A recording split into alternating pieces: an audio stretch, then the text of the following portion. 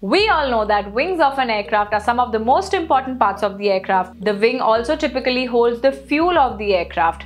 The wings help the aircraft generate lift, that is, help the aircraft leave the ground for takeoff. Now, if anyone who has even very little knowledge of the aviation industry can tell you planes have vastly different looking wings than the others. Take a look at the single engine aircraft, your commercial aircraft or your military jets. They all look different. The biggest reason why they all look different is because of the different wing designs that all these aircrafts have. The wings of an aircraft can be classified in two ways. First is the mounting position and the second is the shape of the wing. So the various configurations that the wings have are a low wing configuration, a mid wing configuration, a high wing configuration, a dihedral wing configuration and an anhedral wing configuration. So these are the various shapes and the mounting positions of the wings which will make you differentiate between the aircrafts.